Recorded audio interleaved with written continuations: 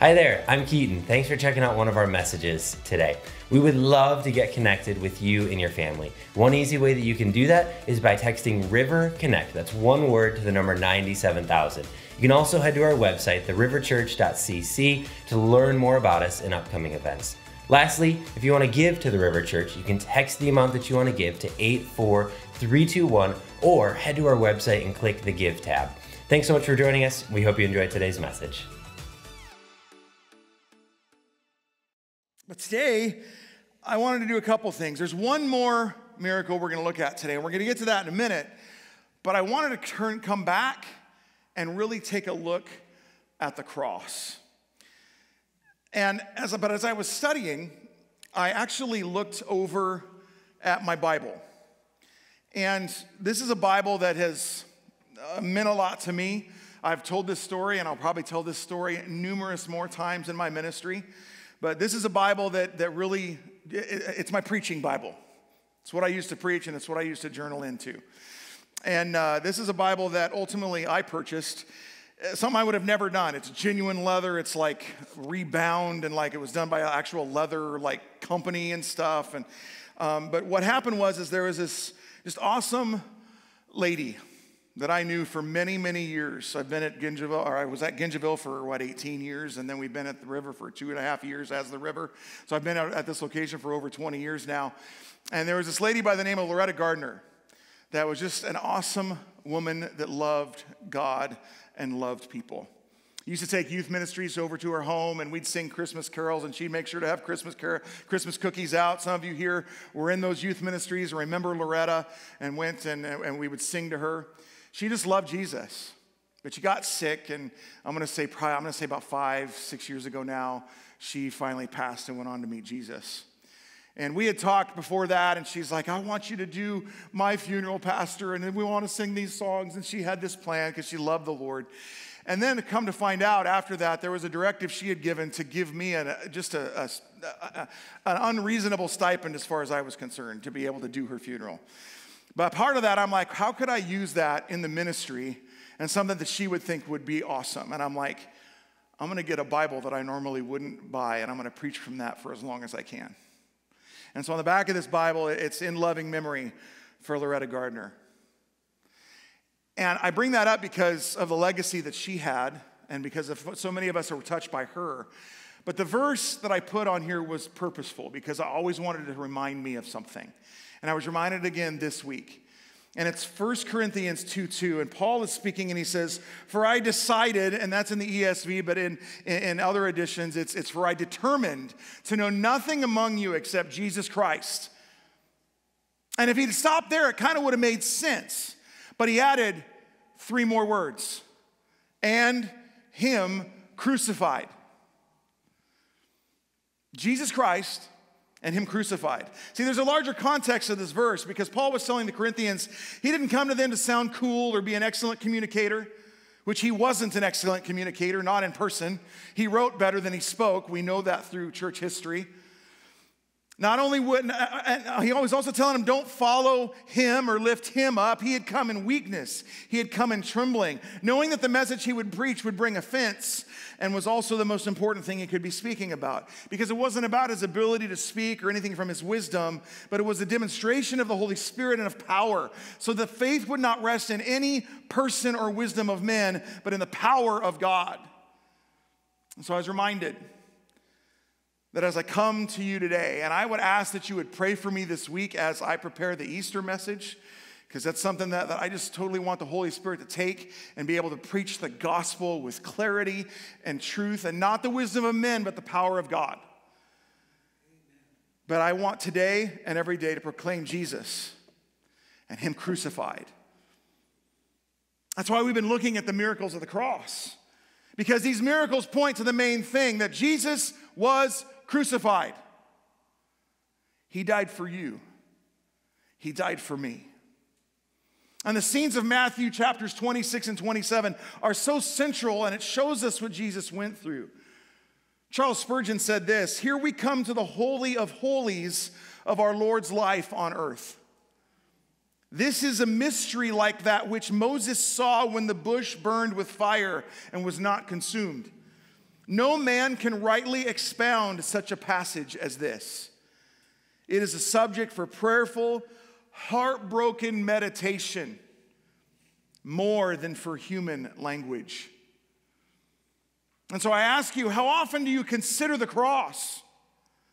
How often do you think about the cross? If we walk out of this thinking about darkness and a veil and an earthquake and then what we're talking about today, I'll get to it in a minute. If that's all we walk out of here, then we've missed it.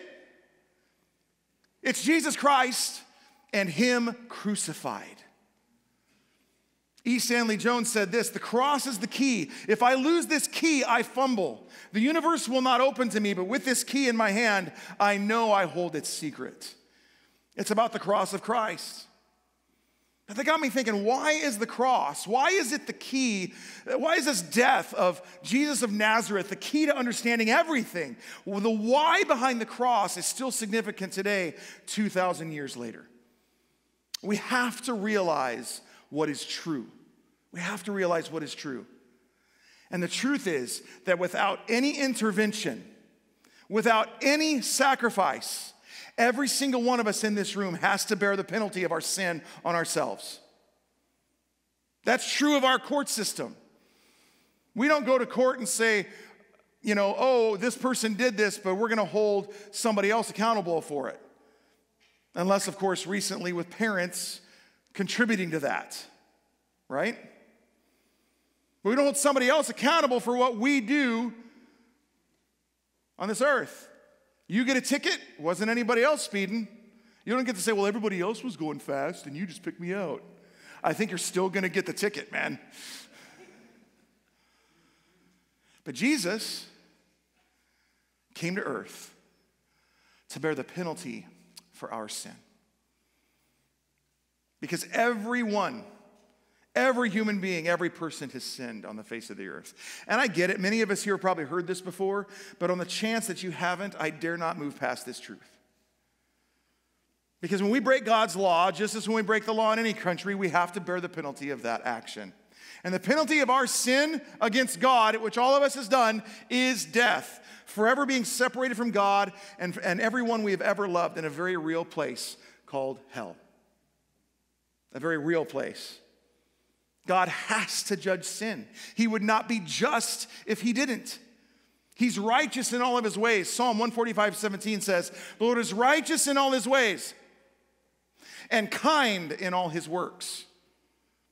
Romans 3:10-12 says, as it is written, none is righteous, no, not one. No one understands, no one seeks God. All have turned aside.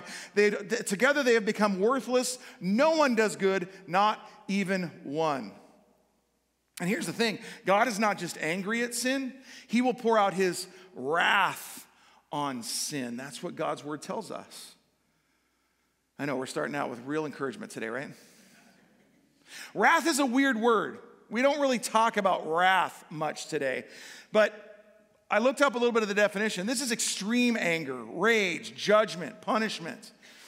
And honestly, one of the biggest things that people say against God or whatever, especially when we talk about the gospel, is that He is angry with us. Why is God angry with us? He created us. He set up the conditions for us to fail, and now He's going to punish us for Him setting it up?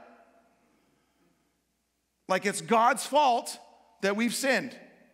And really, it's an argument to say there is no God. But here's the reality. I believe God's word backs us up, and I believe when we look even outside of God's word to extra-biblical sources, it proves that there is a God first and foremost. But what God has done in His ultimate wisdom, and I believe mercy, He chose to love us and allow us to love Him. Without choice, there is no love. It's that simple. If we don't have a choice, we cannot love. We simply turn to instinct alone. He chose to allow us to be in relationship not only to Him, but with each other. Without choice, there's only instinct. There's only a programming. And now we turn into nothing more than robots. And this is one of the biggest ways every single one of us in this room and every single one of us on the face of the earth is made in the image of God. Human beings are made in the image of God. That means part of that image is the ability to choose. And God gave us the ability to choose right from wrong, to choose him or to not choose him. Unfortunately, we have all chosen poorly. And God must pour out his wrath on sin. As I said in week 1, it is good for God to hate that which destroys us. It is good for God to hate sin because sin will destroy every single one of us. When we choose ways apart from the Lord, it destroys our lives. And I'm telling you, in over 25, 26 years of ministry, I have seen bad choices destroy people, destroy marriages, destroy kids, destroy parents. It's not like God wants to be the cosmic killjoy. He wants to give us life and to give it abundantly. And it's done at the foot of the cross. But instead, we mock, we disregard, and we question God's judgment. In Isaiah 53:6, God's word says this, all we like sheep have gone astray. We have turned every one to his own way. And the Lord has laid on him the iniquity of us all. But that poses a problem. How can God forgive us and remain consistent? Because forgiving us is a threat to God's character. He's loving, but he is also just. How can he be just and forgive people that are guilty? He did it at the cross. And that's why the cross is so central. Because God's wrath fell on Jesus rather than me, rather than you, if you choose him. And see, the cross is not just to save us from our sin. Even more so, it is for God's sake. Because it stays true to his character. David Platt said this, Jesus' death was for God's vindication and the declaration of God's glory. It was a declaration of God's glory. So Jesus goes to the cross and he's a substitute sacrifice for our sin. He suffered physically, yes, but even more than that, he suffered spiritually. He is the only one. Guys, see, sometimes we think so linearly, and it's like, my sin equal death, Jesus died for me, so yay, I get to go to heaven. It is so much deeper than that. When Jesus died on the cross, he paid a penalty so that God the Father would see Jesus instead of you. And when that happens, that means he will never turn his back on you because the Father had to turn his back on Jesus. He's the only one that had that happen to. Because he became our sin. That's the craziness. And when you really think about it, man, most of us in this room, I'm not going to say most of us, I'm going to say all of us in this room, have thoughts running through our minds that we are so glad nobody else hears. Right? We have thoughts that are like way out there, like, where did that come from? Like stuff you'd never really do, and yet sometimes you find yourself doing things that you're also glad that nobody in this room knows that you've done. I want you to get that thought. I want you to get that act, that sin that you struggle with so deeply in the forefront of your mind right now. Jesus became that for you. That attitude, that lust, that selfishness, that pride, that rage. He became that. He took it on himself and nailed it to the cross. That's how deep this cross is. It stands above it all. And that alone is a miracle. And so darkness fell on the earth because God could no longer look on our sin, because he became our sin. And then right after that, when he died, he tore the veil from top to bottom, saying, you now have access to me. You have full access to me. You can come and find grace and mercy in your time of need.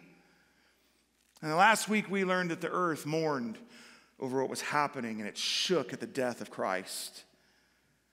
The death of sadness that was happening that day, that the Son of God died.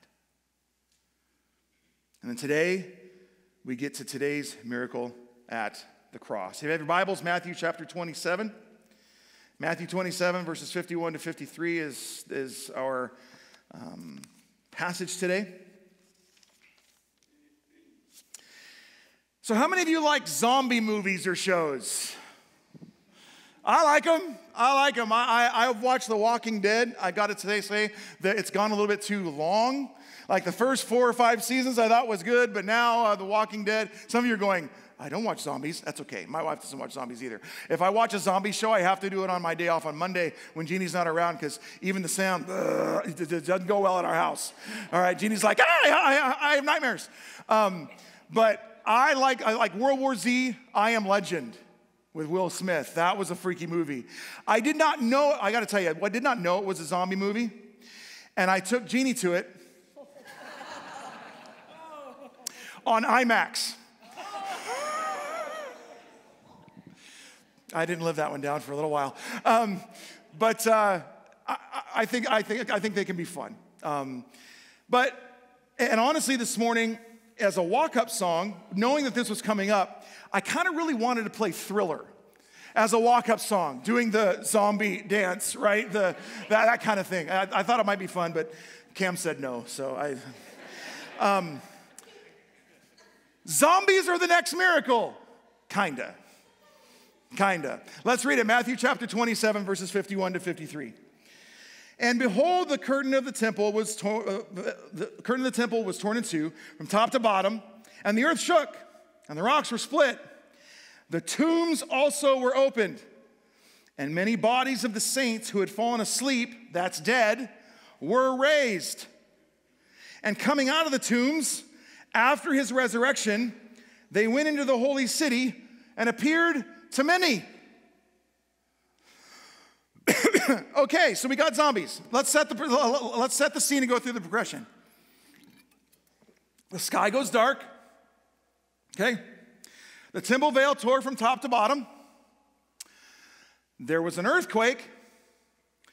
And as a result of this earthquake, rocks split, tombs were opened, people were raised from the dead, but the timeline looks like maybe they were hanging out in the tombs for a little bit.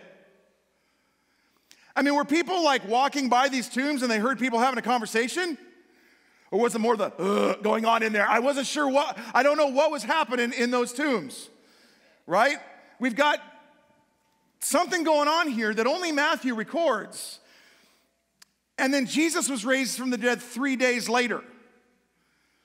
And then the saints that were in these tombs came out of the tombs, went into Jerusalem, appearing to many people. Zombies! This is nuts. I mean, can you literally, this is a time we can take a step back and go, can you imagine experiencing everything that happened at the cross? Middle of the day, darkness. Okay, that's kind of freaky. Then the temple veil rips from top to bottom, and that goes around. Oh my goodness, what's going on? Then there's an earthquake. And then Jesus raises from the dead, and while you're talking about that, you're walking through the market, and Moses is walking down the street going, hey, what's up? What? Who's the, that would be freaky.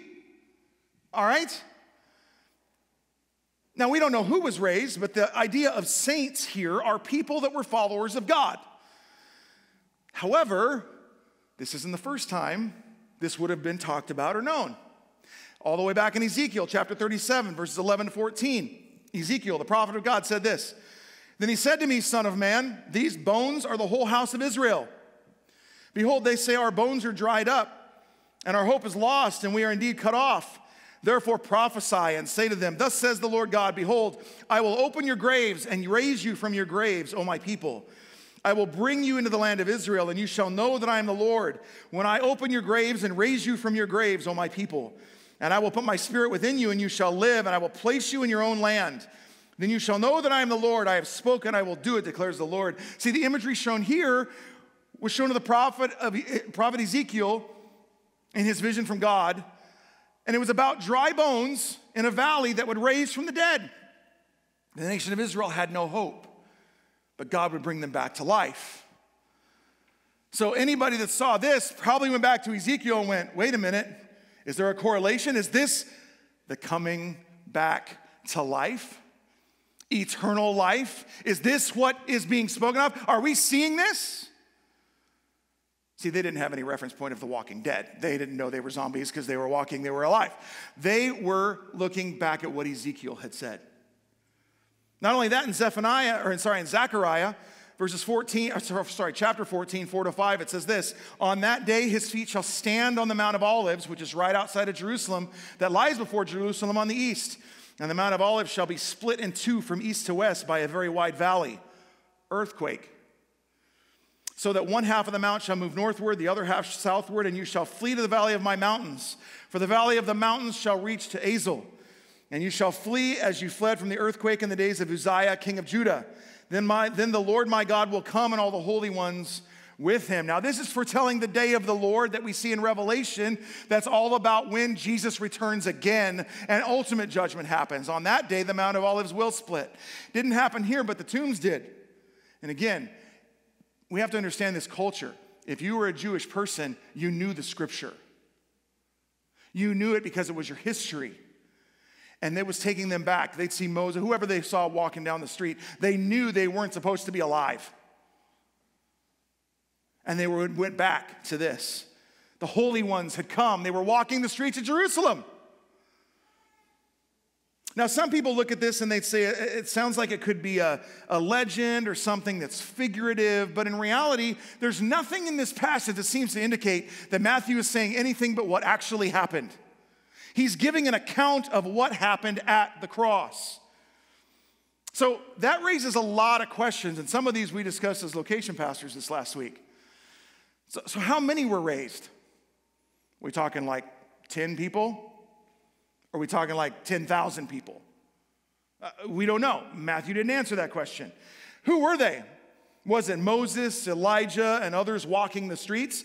I mean, that had just happened for the disciples seeing Jesus transfigured in the Mount of Transfiguration.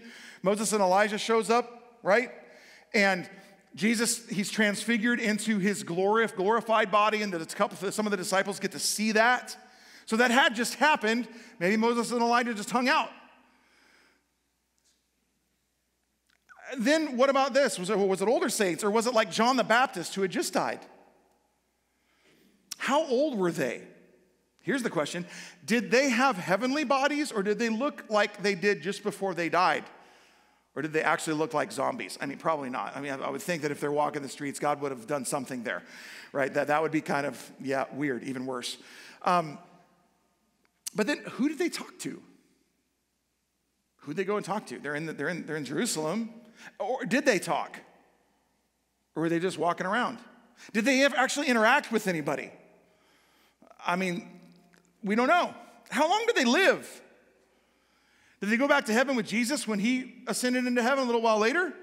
Did they live for a period of time and then they disappeared? We've been watching this show called, oh my goodness. Yeah, Manifest, thank you. We've been watching Manifest. We just finished it last night. I don't know if you've watched the show. I got to tell you, there's parts of it flat out blasphemy. But the reality is I want to know what the story actually was at the end. And they had died and then came back at a plane crash and ended up coming. Maybe, do you want to watch a show? Maybe I shouldn't tell you the end.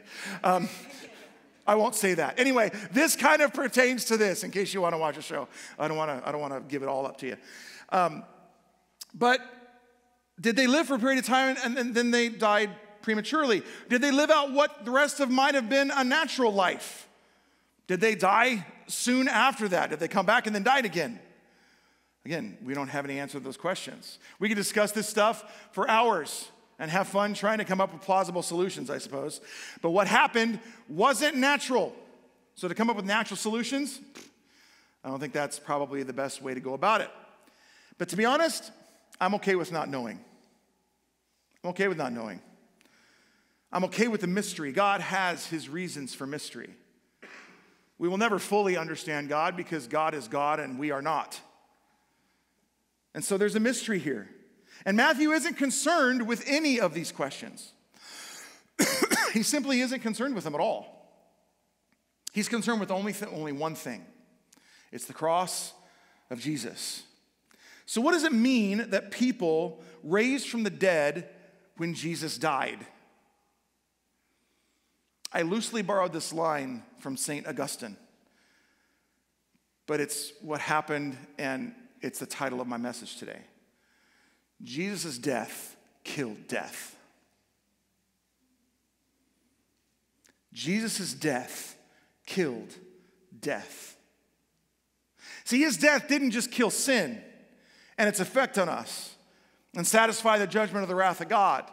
Jesus' death killed death. Revelation 1:17-18 says this, "When I saw him, I fell at his feet as though dead. But he laid his right hand on me, saying, 'Fear not. I am the first and the last and the living one. I died, and behold, I am alive forevermore, and I have the keys of death and Hades.'"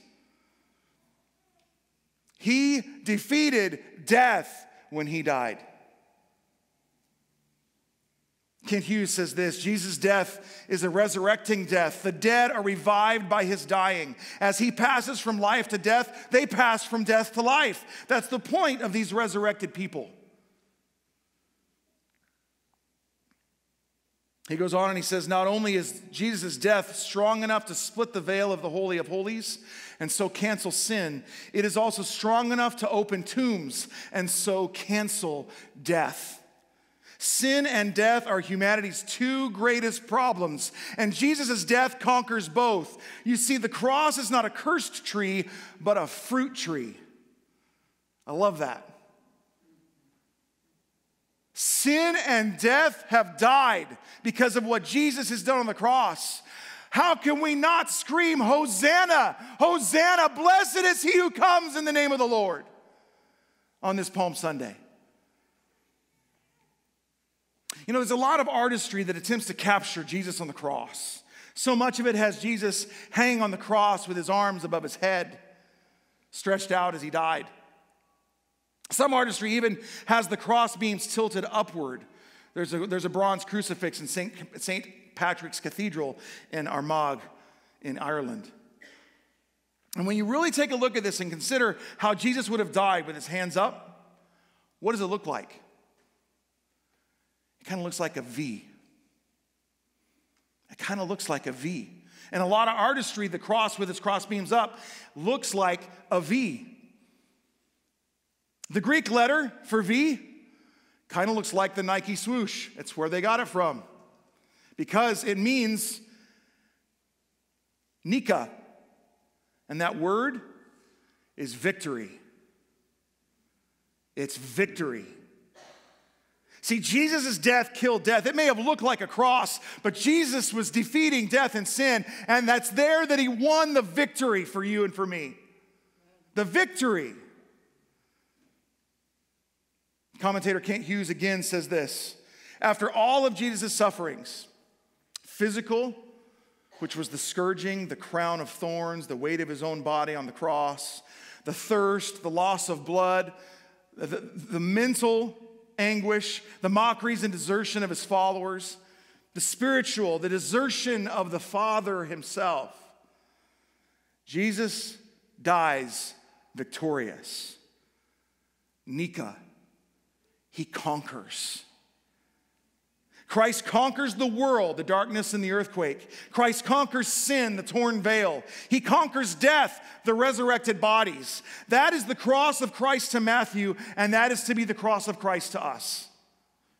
Jesus is the victor. No, let me say that again. I think you might have missed that. Jesus is the victor. Amen. Guys, it's Palm Sunday. Easter's next week. Sin is defeated. Death is defeated. We got to get awake. It is about this. How dare we take it for granted? How dare we sit and not even celebrate? This is real. And if we don't believe it, our lives won't change. See, that's the problem with religion. We sit in our seats and we hear, yay, Jesus died. We got to get out of religion and know Jesus personally so we have a relationship with him. We've got to have a relationship with him. Let it go deep. Because I'm going to continue to proclaim Christ and proclaim him crucified. And we got to realize it, and we got to internalize it, and we got to go and share it. My friends, every single one of us have a cure to something that is so much more insidious than cancer could ever be. And yet if we had a cure to cancer, we'd tell the world, but we sit in our seats and we don't say a word about who Jesus is. My friends, he is the victor, and it's time to proclaim it.